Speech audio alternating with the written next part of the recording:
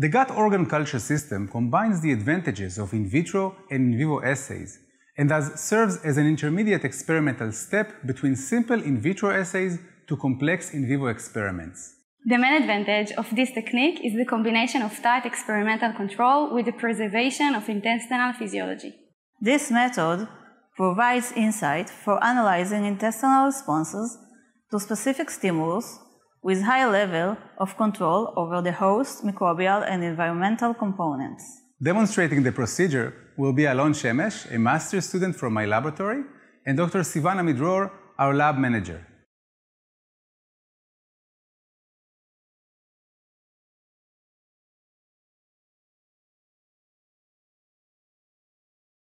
To begin, insert the blunt end needles to the appropriate position within the device mold and cast approximately 20 grams of polydimethyl siloxane or PDMS mix for one set of the device and lid.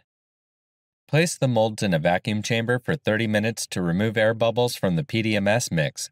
Then incubate the molds at 55 degrees Celsius overnight to complete PDMS polymerization.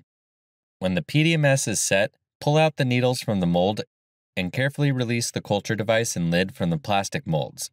Remove PDMS residues from the well outline using a surgical blade.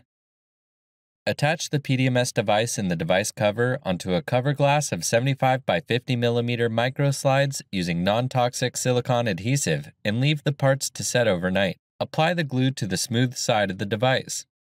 Insert 12 22-gauge needles for the lumen and 12 18-gauge needles for the well. Fix all the needles in place using silicone and let it set.